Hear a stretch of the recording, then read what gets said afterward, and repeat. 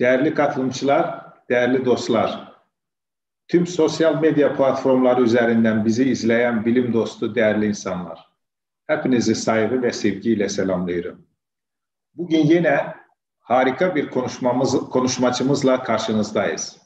Bu vesileyle TÜBİTAK Temel Bilimler Araştırma Enstitüsü'ne hoş geldiniz. Seminerimize hoş geldiniz. Seminerimiz İngilizce olarak gerçekleştirilecektir. Bu nedenle ben de İngilizce devam etmek zorundayım.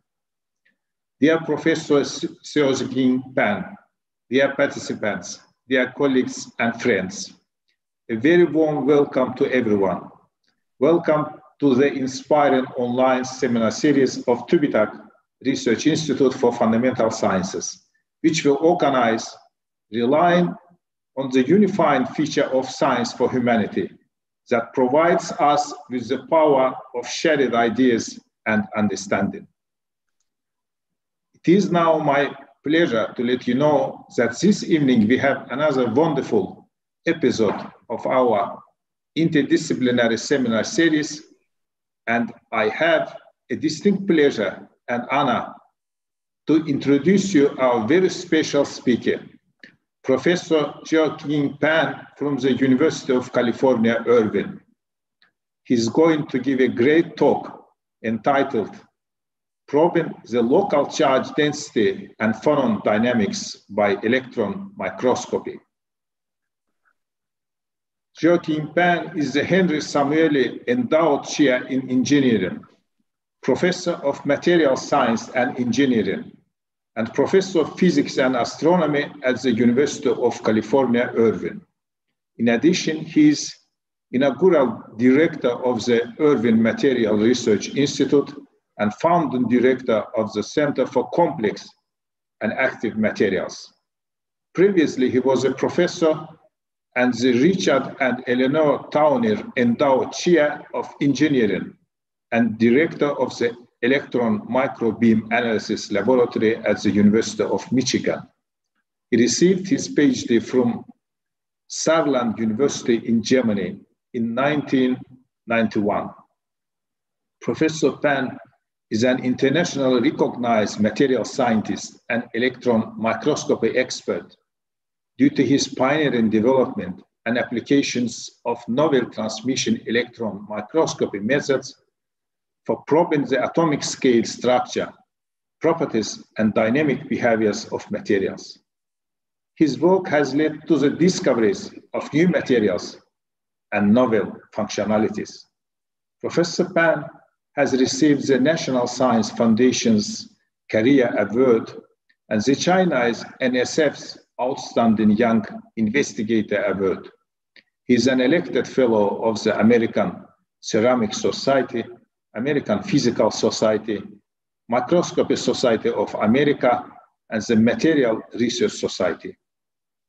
He has published over 400 peer-reviewed scientific papers in high-impact journals such as Nature, Science, and Nature Materials. With this, I want to thank once again Professor Pan for joining us this evening from our point of view and morning from his point of view. Xiaoqing, good morning, and you're welcome to begin your talk. Thank you, Professor Ali. Thank you for very kind invitation and a kind introduction. It's really my pleasure to accept this invitation and have this opportunity to speak to a different audience.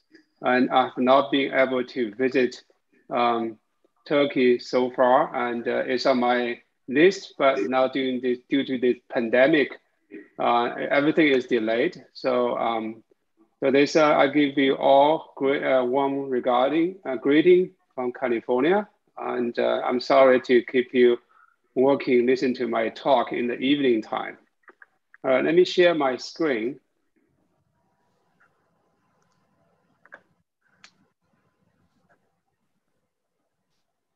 All right, you can see my presentation, right? Yes, it's okay. Great, okay.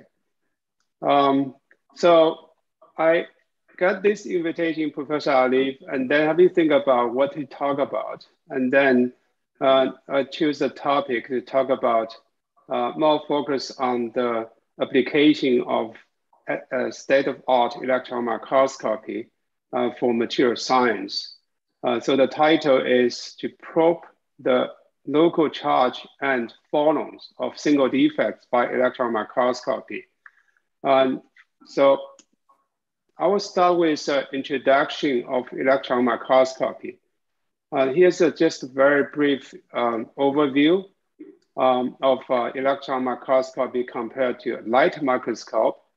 So we all know that the resolution limit of light microscope is due to the diffraction limit. So Rayleigh resolution limit, or sometimes we call Rayleigh criteria, determine that the resolution of light microscope is about half of the wavelength.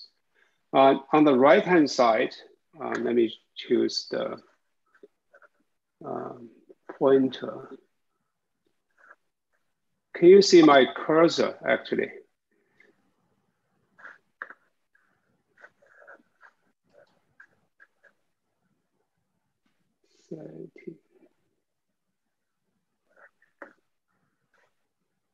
Yeah. So so the light microscope, you have source, you have a series of lenses. Usually you have most critical one is objective lens, and then put samples in at least the lens. And then light will be scattered by the sample, and then you form image. You just put camera or eye, you can see the image of the sample. The transmission electron microscope, we call TEM, is very similar. Just the source itself is electron gun, a device that generates electron beam, and then will be focused and prepare the beam to be ready to image the sample. So then you put sample in this position, we call stage, to holding sample. The incoming electron pass through the thin TEM specimen, and then will be imaged by a very strong objective lens. That's the most critical lens for TEM. And then you have put a camera or different kind of devices, and then you can detect electrons which has interact with the specimen. So this is a very simple introduction about the ray diagram of electron microscope. And different from light microscope, transmission electron microscope can be operated in different mode. Let me see, I think I can change the pen to pointer laser.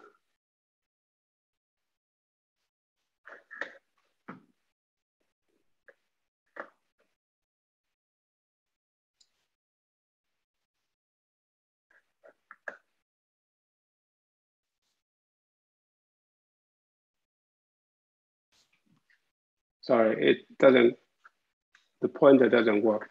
So on the left is an electron microscope operated in diffraction mode.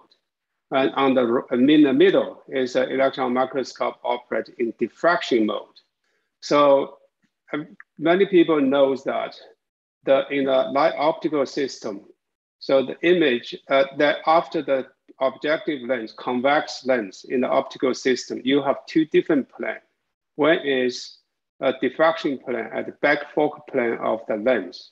And then below that, there is an image plane where you can see the real space image of the object. So in TM, you can switch operation mode. On the same camera, you can recording either diffraction pattern or the real space image. So this is a two typical imaging mode for the transmission electron microscope. On the right-hand side, there's another operation mode of a TM that is using electron. Electron is focused to small point that we call probe.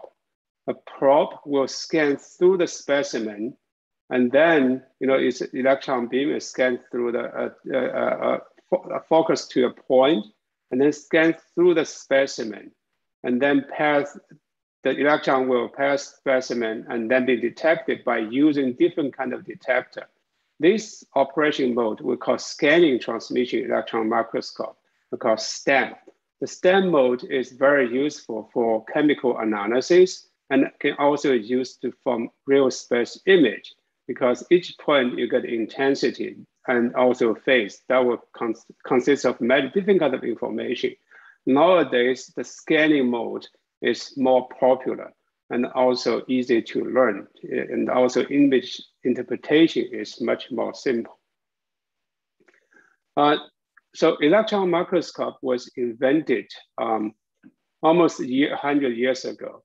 And this diagram just shows you the history of the resolution advancement of microscope. The blue curve here, the dots, this is for the light microscope. The electron microscope starts with the green data points. So we know that the first electron microscope was invented in Germany by Roscoe and his team. And then through about 50 years, there's a lot of improvement from the microscope, which has about micron resolution until to about 2 angstrom resolution through about 50 years. And then the resolution improvement was always the target of a big job for the vendor and also the developer of electron microscopy. So start about year 2000, there's a significant progress in the correction of the lens system so that aberration of the lens can be corrected fairly. And then the resolution improved significantly in the last decade, about 2 decades now. So the resolution improvement is basically from 2 angstrom to 0.5 angstrom through over about 2 decades. So those red data points are typically for the milestone in the development of aberration corrected TEM. The resolution nowadays typically reach to better than 1 angstrom in many instruments in the laboratories over the world. So here's just example to show you the functionality and capability of the transmission electron microscope. On the left side is a picture of our JUL called Guangnan. It's a 300 kV aberration corrected TEM and STEM. This microscope is located at UC Irvine in our laboratory. And on the right-hand side, you see different kind of image. There's a 2D materials, is a graphene.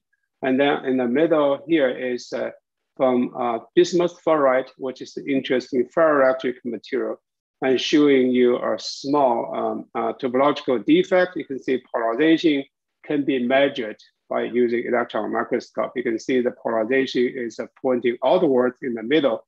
It's very unique topological defects.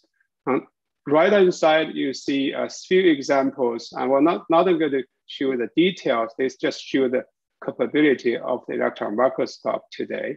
On the top right, there's an example in our early publication showing the nanoparticles is a cobalt platinum in atmosphere, in oxygen or CO. You can see the formation of the surface layer during the chemical reaction. Below that, this is a small movie show you the switching of ferroelectric domains, just like a ferroelectric memory device, how the state of the memory device change between 1 and 0. So polarization up and down. And below that, this is the hysteresis loop of the ferroelectric switching. You can see that from the in-situ video, you can extract the hysteresis loop in the where it is switched. In the middle here, this is another experiment showing the reaction of the nanoparticles. This is again is a co-shell particle, platinum core and palladium core, platinum shell, palladium core in the liquid and an electrolyte. So the liquid is etching the particles, which has a defects very quickly, but those very regular particle will be very stable. And then move to the left is an example to show you how advanced electron microscopy can be used to probing local charge of the crystalline material. So this will be explained in details in the next rest of the talk. This is another kind of microscope. It's a dedicated scanning transmission electron microscope. We call dedicated STEM. It's produced by a small company, Nion, but they have a very dedicated instrument. The middle shows the very nice 2D materials image, high resolution TM image. This is molybdenum disulfide and imaged at 30 kV. And resolution at this is still better than 1 angstrom. You can see that the image is crystal clear. On the right-hand side shows a silicon carbide structure with one stacking fault in the middle. You can see that electron beam passed through the thin foil of the sample consists of a stacking fault in the middle. And then you scan beam from left to the right. And then you can recording the electron energy loss spectroscopy. The energy loss is due to electron beam interact with local region. In this case, is due to the scattering by phonon in this material. And then the energy lost is corresponding to the phonon energy itself. Therefore, you can use this technique to get the dispersion curve of the silicon carbide containing a stacking fault. You can see that stacking faults make a big change of the spectrum, the dispersion spectrum. So the phonon will be have a new characteristic at the defect. I will explain this in the later of the talk. This is just a few examples. All right, so first, I want to emphasize that ferroelectric material is one of very important material, which has a lot of application in the devices and also have a new development potentially useful for low voltage memory devices in the future. So this is just to show you that ferroelectric material is characterized by existence of spontaneous polarization. Here, the polarization is left is a downward and on the right is upward. So this is just the free energy plot as a function of the polarization orientation. So basically between this up and down state, there is a barrier. So the ferroelectric material need an external driving force to pushing the polarization switch between two states. So as soon as it is switched and then it's still stable. So this is this characteristic is make the application for memory devices. On the right hand side is a video clip show the switching of ferroelectric domains between positive and negative polarization states. Okay. All right, so there's many fundamental scientific problems in ferroelectric material. So I'm not going to focus on this in detail. Just name two interesting questions. So for ferroelectric material, it is very important to know the polarization orientation and how can we determine the polarization orientation in the atomic scale or nanoscale. So the direct imaging is important. So only TM can provide information. And what is the dynamics of the domain switching? So when you apply electric field or apply force, and then how the domain switch and how domain will move, and how that is newly discovered polar states or polar topological defects change. So those are very fundamental questions. So I've been focused on this problem for a long time. Since my PhD thesis, I've been working on ferroelectric material. I think I was the first one to observe the ferroelectric domain wall dynamics, including the vortices, polar vortices. I think this is really the first observation. This was at 1986. And then I also studied the dynamics of the vortices and the ferroelectric domains. This is a very old movie. I never published this. This is recorded in Xiaoqing when I was a PhD student. See, the vortices is moving when the temperature rises. So this is the heating state. You can see that the movie is not like today's digital CCD camera. This is still use very simple devices, but you can see clearly how the vortices are moving in the system when the chemical potential is changed due to temperature. And about 20 years later, so my student at Michigan, Chris Nelson, he put a lot of effort, modify the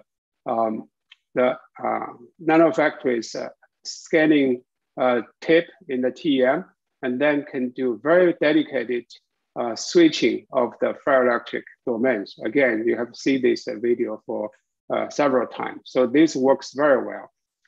So it takes a lot of time to developing the new techniques, improve the in-situ techniques, but in the end, we are able to study the dynamics of ferroelectric domain switching. Nowadays, it's quite commonly used in the community. Another question I raised is, how can we determine the polarization from local region in ferroelectric? Particularly, can we measure dipole moment of the ferroelectric material from unicell to unicell? If we can do this, and then we can discover many novel states, polar states in ferroelectric material. So the development, I think my group is also first to use the electron microscopy to measure local polarization. So very first work was done by one of my early students at Michigan, Wei Tian. So we study MBE growing barium tartanate on strontium tartanate substrate. This barium tartanate is heavily compressed strand due to the substrate. And then this strand will enhance the polarization of the barium tartanate. So by using, at that time, the TM has no aberration corrector. The resolution is about 1.5 angstrom. It's a JUR 4000. Professor Alif may know this because nowadays this microscope no longer exists. So use this quite a high resolution image and then do a quantitative analysis. We determine position of different kind of cation and anion. In this case, it's a barium, titanium, and oxygen. So in this way, we can determine the relative displacement between cation and anion sublattice. Use this, we can determine the polarization from each unicell. In other words, we measure dipole moment from unicell to unicell. So this method was developed in 2000 to 2002, published in actually in Wei Tian's thesis in 2002. And then another student come, and then Chris Nelson, he further developed this method, and using aberration corrected TEM, this was a T microscope in Berkeley.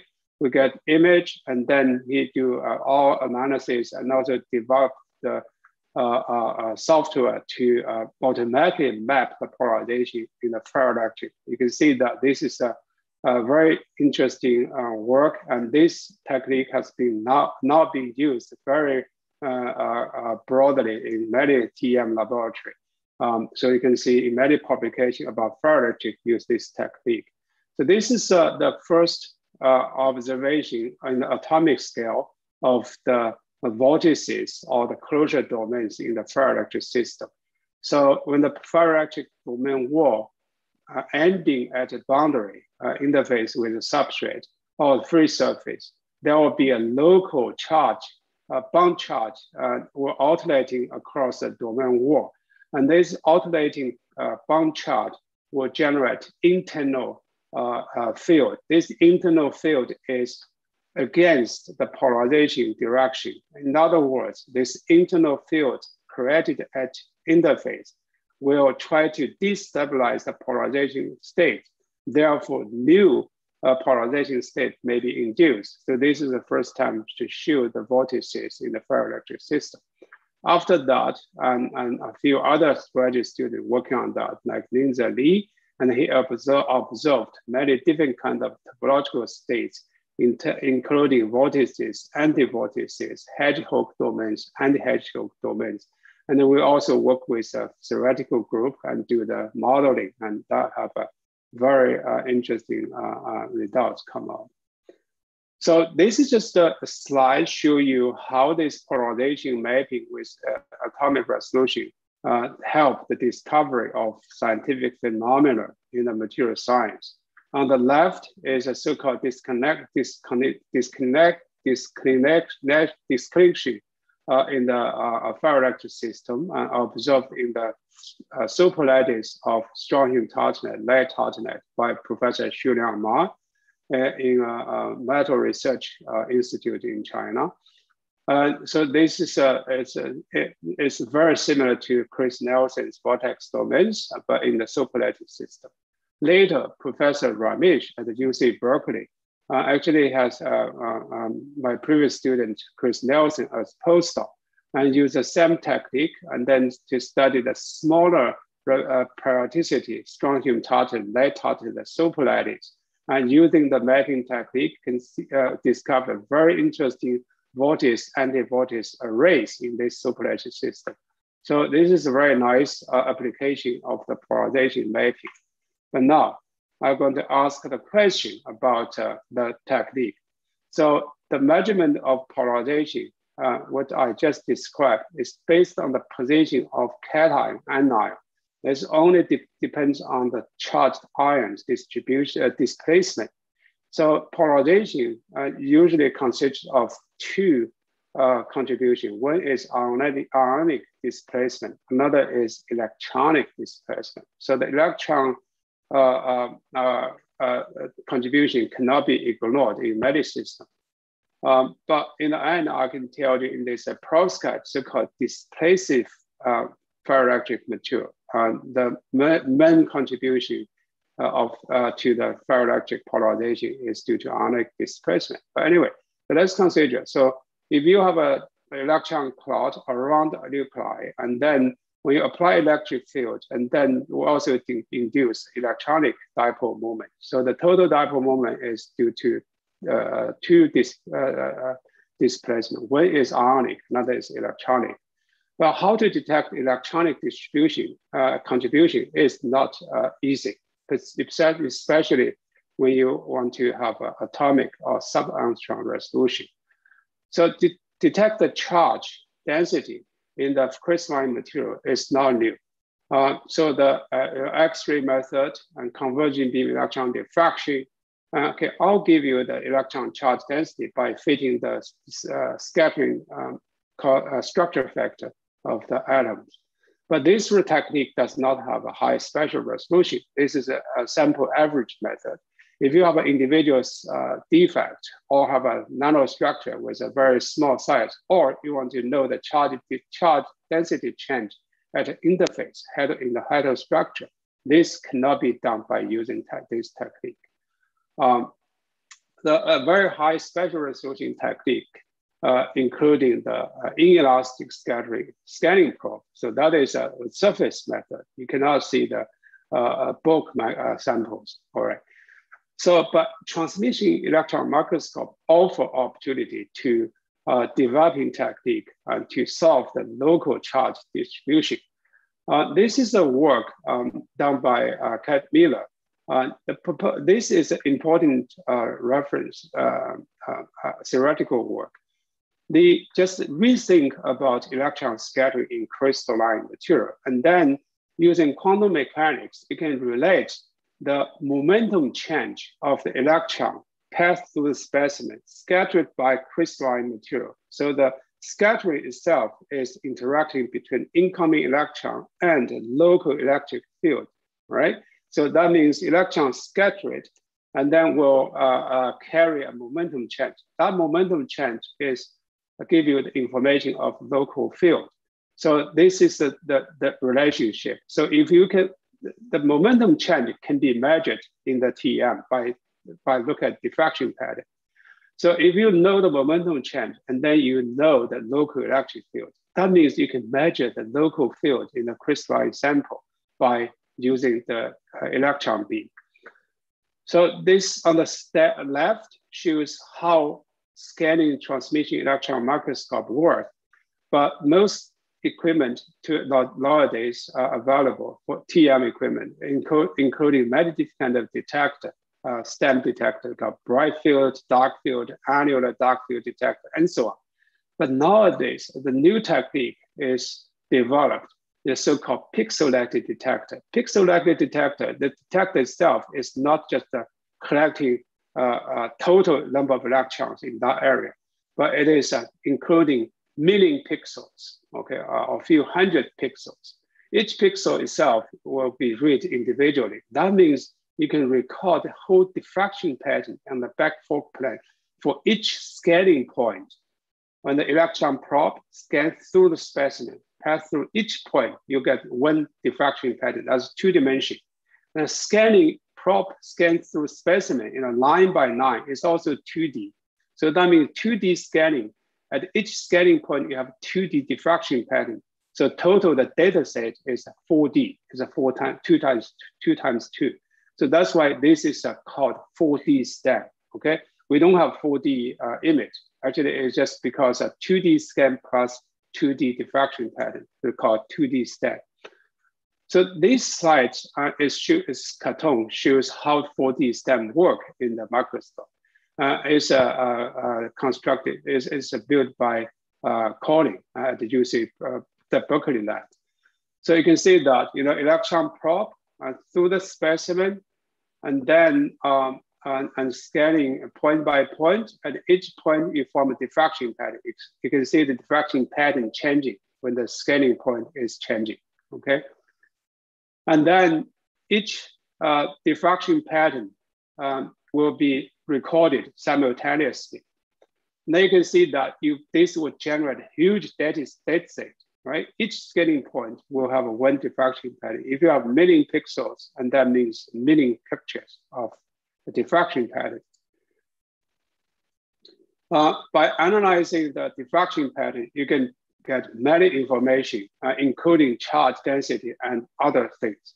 I'm not going to talk about 4D stat in general. My more focus on the physics. So this is a slide. On this slide, on the left-hand side, is showing the data. This is so-called reconstructed annular dark field image. So each diffraction pattern will only count the total number of electrons, and then you can plot this 2D image. This is a simple, like a hard F image, annular dark field image, okay? So that tells you the crystalline structure. You have heavy atoms here, you have a slightly light element here, but very light element like oxygen is not visible. Here should have oxygen, here too, but it's not visible. This is a same image. Just instead of just plot intensity for each scan, we have a whole diffraction pattern put in the same location. You can see each of these data point is a diffraction pattern. And here is example. We just enlarge one of these, and then you can see this is a diffraction pattern. All right, by analyzing this diffraction pattern, we can get the electric field distribution in the sample. So let's do a little bit more detailed analysis. So as I mentioned in the Miller's paper, the theory, the development help you to link the momentum change to the local field. Now with that method, using our data, just the data on the left-hand side, just for 1 pixel, you can see that we can get the electric field distribution along one of the atoms in the strontium tartanate, which is a cubic crystalline material. And then you can see the field is pointing away from the core of atom, right? Okay, so this slide shows 2 examples. On the left is strontium tartanate. The structure is a model, it looks like this. And then this is a cubic, no anisotropy. Therefore, electric field also shows no anisotropy. On the right-hand side is a bismuth fluoride, which is also perovskite, but is in comparison to cubic perovskite, it has a distortion. This distortion is a rhombohedral distortion. Due to this distortion, there is a spontaneous polarization along the one direction, on the cube diagonal direction. So now you can see that the electrical field distribution now is no longer anisotropic, no longer symmetric. So you can see this polar exists very, very clearly, right? So now back to fundamental physics, the Coulomb law will tell you that if you know the electric field distribution, you can calculate charge density.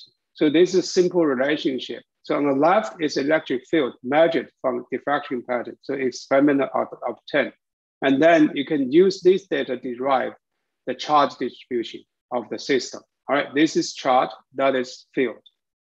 With this, and then we can show you that they compare these two material, two kind of perovskite material. Strontium tartanate on the left, and bismuth ferrite on the right. And then the charge density can be derived according to the field. The bottom is your strontium tartanate charge density, very nice, it's a symmetric crystal, cubic.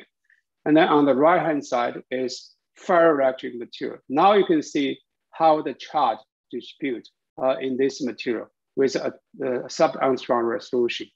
So the red color is negative charge. That means electron distribution in the system. This will give you a lot of information about how atoms bonded with each other. This is and also this will help to explain origin of ferroelectricity in the crystalline material. Okay. So because this is a technical development, the technique developed, and they need to some kind of test whether or not this makes sense. So we work with, collaborate with Professor Ruqian Wu in physics department at UC Irvine. He's a DFT expert. We know that DFT can be used to calculate electronic structure. It can give you the map of the electron distribution around the nuclei. So on the top is experimental data for strontium tartanate and bismuth ferrite. In the bottom shows corresponding the DFT calculation of charge distribution in two different materials. You can see that strontium tartanate, the calculated experiment matched very well. And bismuth ferrite, which is ferroelectric, still looks quite similar. But if you look at detail, you see a little bit discrepancy, right? So I asked Professor Wu, which one you believe is the real charge distribution? He said he couldn't trust DFT much, if I have a polarity and so on. But this does indicate that the method itself is very interesting. So it's can use to map the charge distribution in the material. All right, you see the charge distribution, but then you may ask a further question: how can you determine the valence state of individual atoms in the image, right? So to do this, actually, is quite interesting. So DFT people already develop method by calculate charge distribution, and they can calculate the valence state of the element in the system by using so-called bad charge analysis. So we just use this, learn from DFT people, use the same method to identify the boundary between two atoms, and then calculate charge distribution, and then you can determine the valence value of each element and how electron distribute. With this method developed, charge density can be mapped, and then we can determine the charge distribution instead of just ionic displacement in the ferroelectric material. In other words, we can measure the dipole moment of ferroelectric material from unicell by unicell, which including both ionic and electronic distribution. That solved the problem that I raised from beginning. So with this measurement, actually the measured value, which is very close to the experimentally determined polarization in bismuth ferrite. All right, so use this technique, we can do the single crystal analysis and the perfect crystal model system, but the real important problem is local charge in the defects. A simple defect is the interface between two crystalline material. This is the example of strontium tartanate, bismuth ferrite, growing on strontium tartan substrate. It has a very sharp interface. This is an MBE growing film. You can see this very nice hard-F image indicated a very nice high quality architectural growth. The structure looks very almost perfect. And then Lux is green and more. This is a pattern. This is a chart, electric field distribution across this heterointerface. And then the charge can also be calculated by using this data for electric field. You can see that this is there's some kind of a trend. Just look at field. The polarity looks very clear on the right-hand side in bismuth fluoride, but no polarity in strontium tartanate if you move away from this interface. And charge is presented here, but just look at image, probably you don't see much difference, but you can do quantitative analysis, as I just mentioned. You can determine the core of each element. You can also calculate the octahedral tilting in the system.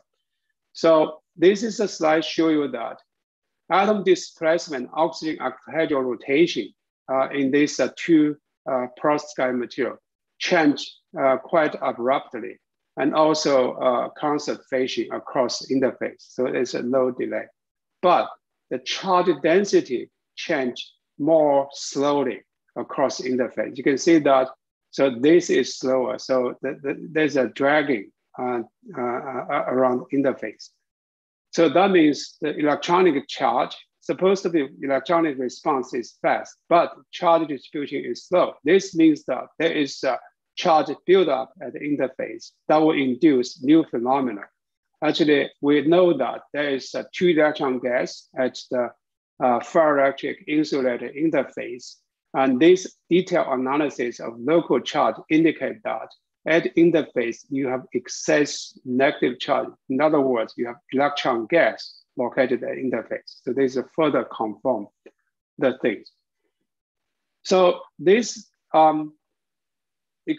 show you the method how to probe local charge in nanostructures by electron microscopy. So I guess I have another 10 minutes.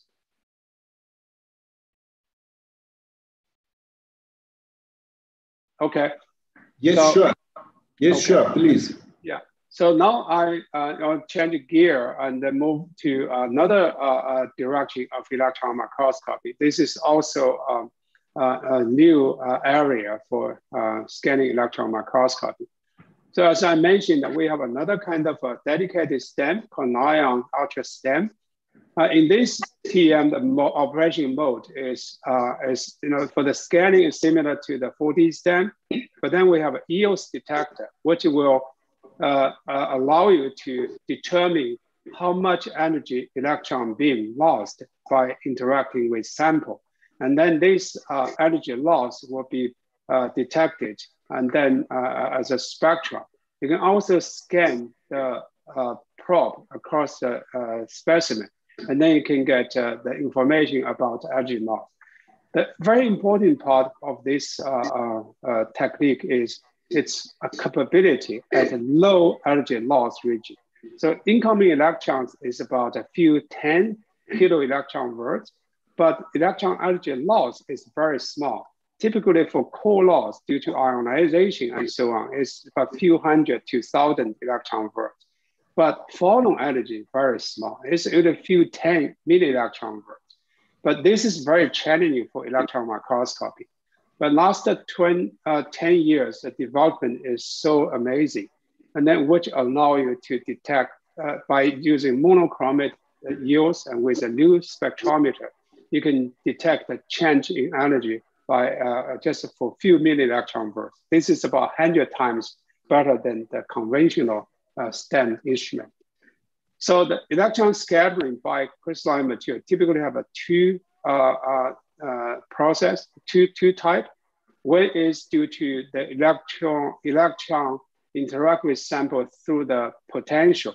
So this is, even electron beam do not touch the sample, the electromagnetic field will interact with the sample if that sample has a dipole moment. right? This is typical. Another most common is so-called impact scattering. So electrons hit on your sample, one atom, and then will be, scattered. This kind of scattering is straightforward to understand the phonon. So phonon will be scatter electrons and then change the electron beam energy a little bit. That can be detected. So just quick comparison. The EELS, electron energy loss spectroscopy, to detect phonon, which has a very high spatial resolution because TM, you can focus the probe to nanometer or angstrom. But in other technique can detect even smaller energy change. In other words, energy resolution is better, but the spatial resolution is not good. So this is a technique we are focused to see the local change of the energy by scattering by interaction with a phonon. This will show you a quick example. So this is a small particle of silicon carbide. It's a 3C structure, cubic silicon carbide, compared to a large 3C silicon carbide bulk material. So you can detect you can see that when electron beam stay away from this silicon carbide material, and then you can still get spectrum, okay? That means a loop method. So for the material with dipole moment, and then you have a communication. So the interaction, impact interaction, and also the dipole interaction. But for small particle, you can get information, use transmission mode, and the surface effect because the total surface of the sample is small. So then you can get information just from the bulk material. So this is just an explanation of how that works. So with this technique, we measure the phonon spectrum from individual particles. And then we do analysis show that you have three different kind of peaks. One is from so-called polariton. Another two are from two different branch of the phonon. Okay, so that is one phenomenon. But this technique can be used for making devices.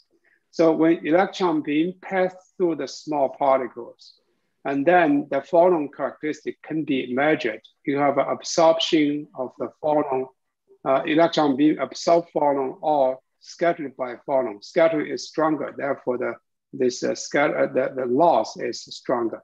So if you fit this peak and then find the maximum position, energy position, and then by heating the sample from room temperature to, in this case, we'll heat to 1,000 degrees. And then you can plot the relationship between phonon energy and the temperature.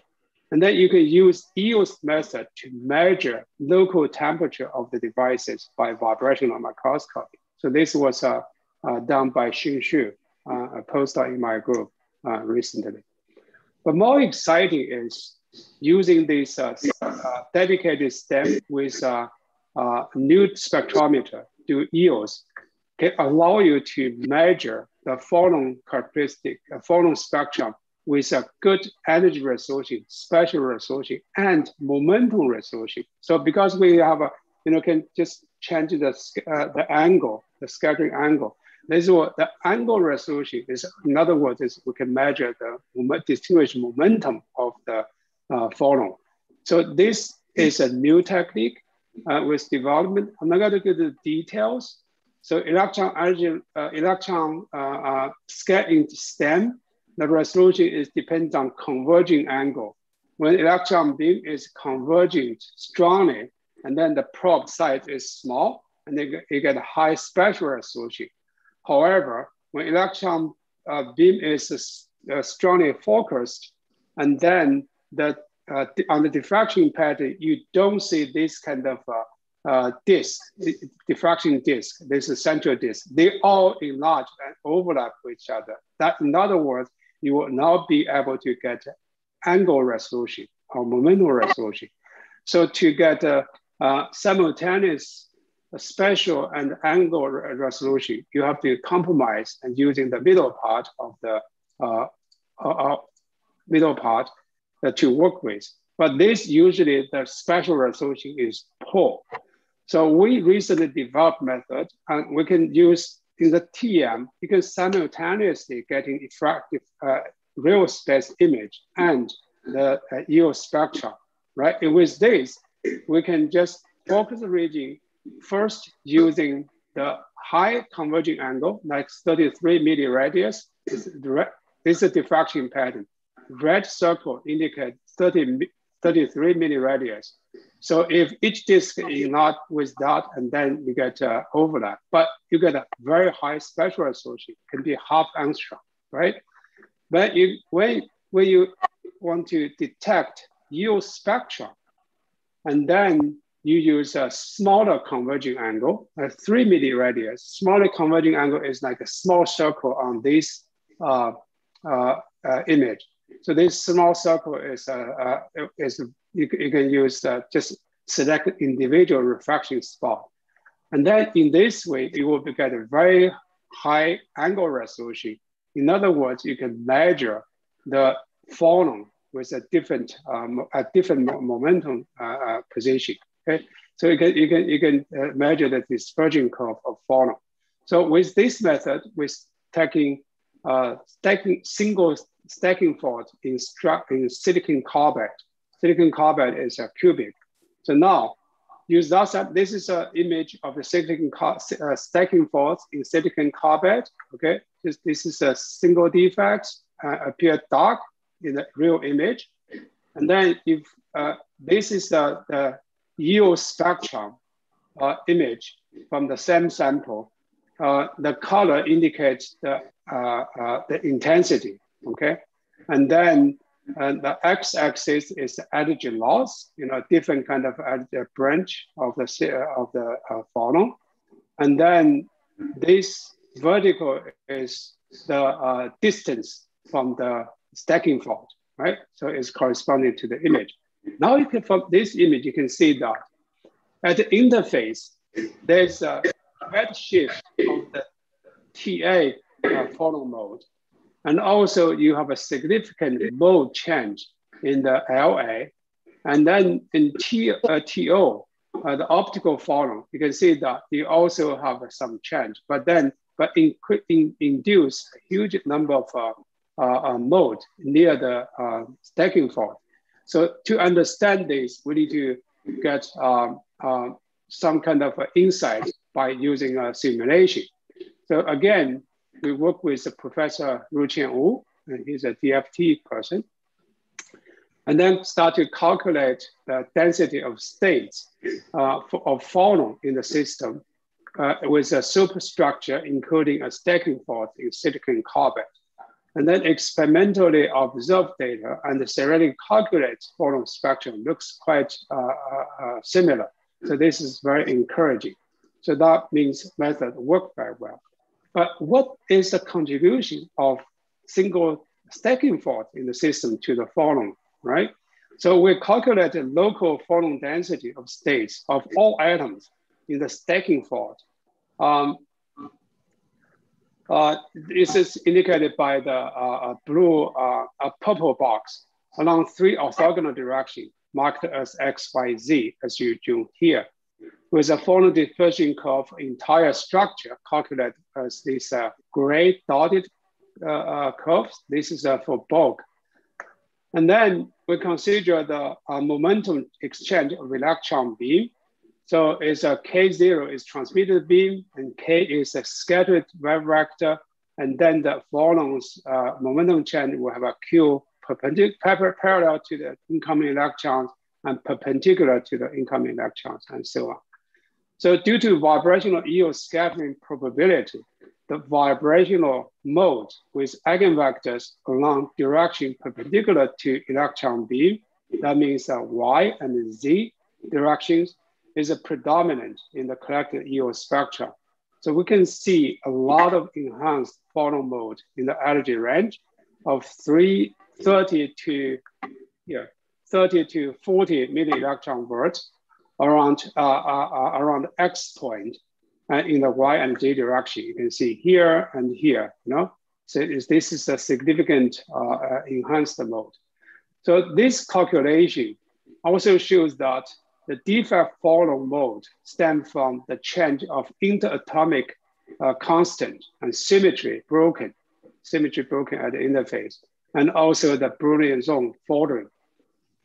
So we observed more flattened here, you know, in the optical mode, more flattened optical like Phonon branch in the defect region due to here, because the purple color and green color is from defect region, atoms from defect region. Okay, so which will reduce thermal conductivity, which explains the measurements result from the bulk material in the literature. So furthermore, this calculation, experiment and theory combination also, you know, indicate that there's the new mode, the motion. A new mode is due to the special motion near the defect. I'm going to show you here. Okay, you see atoms in the stacking faults move much more severely in comparison to the bulk material. So this means that the bonding characteristic at defect is different. In this case, it's a little weaker. That's why moving with a larger amplitude. Okay, so this is quite encouraging. All right, so I want to summarize what I've been presented so far. I'll show you that atomic resolution electron microscopy is very powerful, which can be operated in different modes with a high resolution in situ or as a spectrometer. So it is it can be powerful to solve atomic scale structure problems and also can measure the property of the single defect. The dynamic behavior of the material can be studied by in-situ TEM. Local electronic properties and phonon properties can be, electronic property can be measured by 4D stem. And the phonon can be probed by a dedicated stem with a new spectrometer with a very high energy resolution. So example shown here is silicon carbide single stacking fault. And for charge density mapping, we, as the exact model system, we use a perovskite. And for in-situ TM, that wasn't my focus, but I demonstrate one example using the ferroelectric switching. And other electronic property, including topological states, for example, ferroelectric material polar defects is interesting phenomena. So it's still the hot topic for the condensed matter physics and material science. So before I finish, I just want to acknowledge student, postdoc, and also our staff and who are working on this kind of different project. And Chris Diego developed a 4D stem with Wenpei Gao. He's now professor at the University of North Carolina. And Huaixun continued this project. Chet and Xingshu is developing the momentum resolved yields and for the phonon characterization. And thank you very much and for your attention. And I'll be happy to answer your questions. Thank you very much for this very impressive and exciting talk. Please ask questions using chat button. Xiaoqing, may I ask questions? Go ahead, yes. First question, let's say. So at the 80s of last century, there was a beginning. From that time, there was a high degree activity in cosmology of topological defects. Since it is assumed that at the phase transition at the early universe, some topological defects like domain walls, vortices, cosmic strings are produced. So then there was all this analogy that in solid state physics, due to the dislocation or declination, similar effects are formed as well, but that was theoretical prediction. Today, I saw that you observe this at your group and your colleagues experimentally. So how do you manage to form these topological defects? What are the mechanisms in your case, and how do you manage to form this by manipulating, of course, atomic scales? I wonder, how do you manage this? Yeah, this is a very interesting question. Okay, so maybe to share the screen. Okay.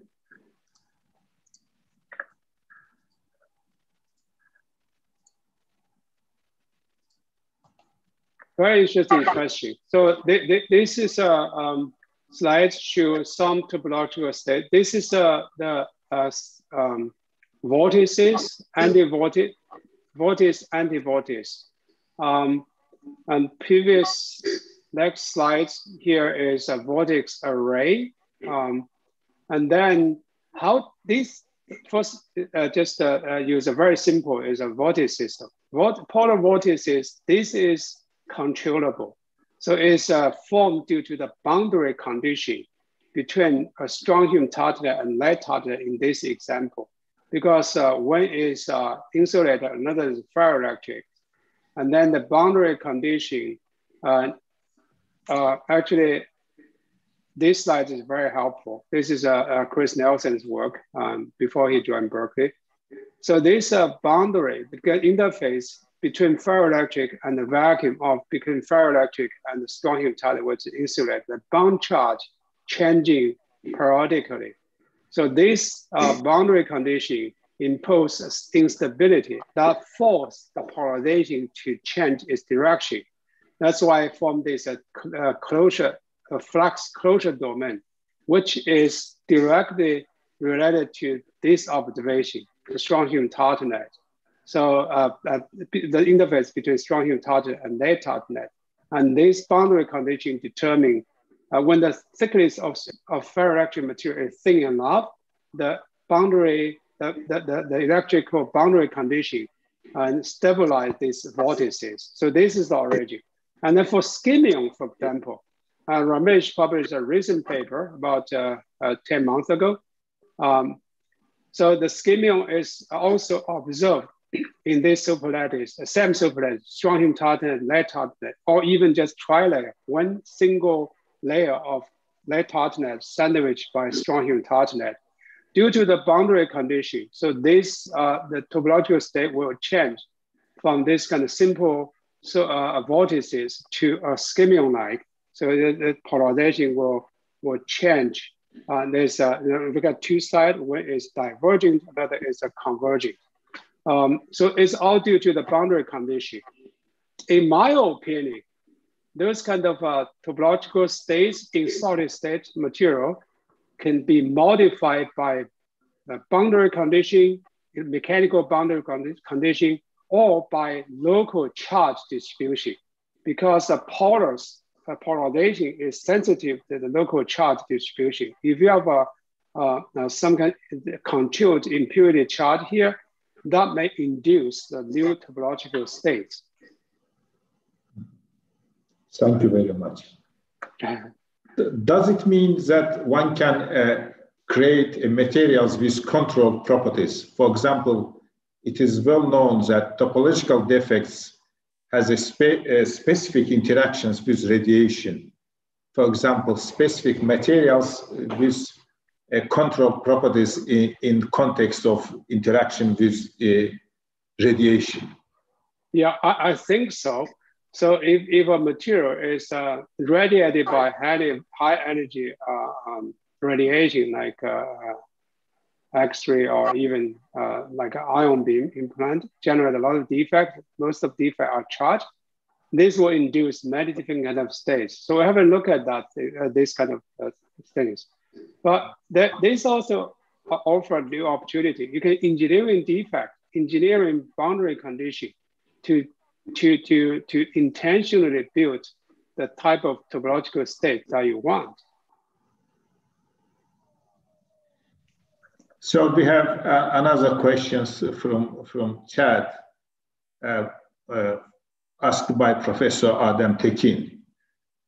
Thanks for this nice talk, Professor Pan.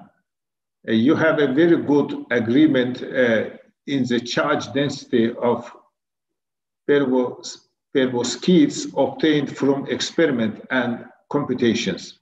Do you expect to have similar agreements on other crystalline systems such as metallic alloys? Very good question. So we currently focus on perovskite because if you look at my background, I've been focused on the oxide ferroelectric perovskite for several decades in my academic career. Meanwhile, I also have a new NSF-funded MERSAC, Material Science Engineering Center. It's a new center funded by NSF. In this center, we have two IIG. One of IIG focuses on high entropy materials, including both alloy and oxide. So we are working on the grain boundary problem. And we also try to using 4D STEM and to study the property of grain boundary in the alloy. So we have some data, but we are still just starting working on that. I think I cannot tell you it will have a perfect agreement as we see in the perovskite, but it's very interesting to see how that looks like. And if there's a disagreement, we need to find why and how to understand the phenomena. It's a very good question. Other questions, please.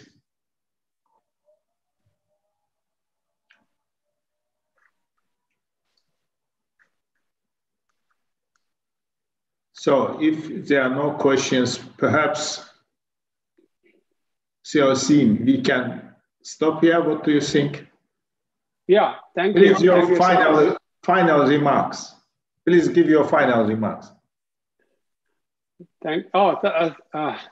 So I think this is a great opportunity for exchange.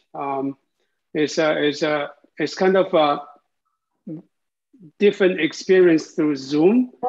So I hope that the pandemic will over soon, and then we can recover to normal life, and we can also see colleagues in person in near future.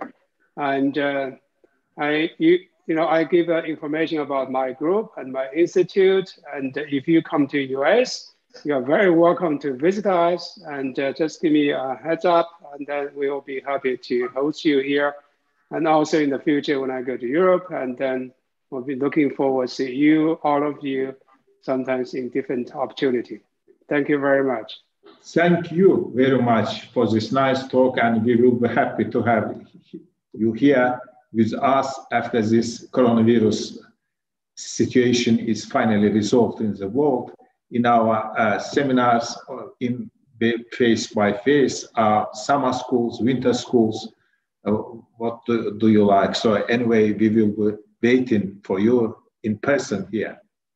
Yeah, thank you. So stay healthy and the best wish to everyone.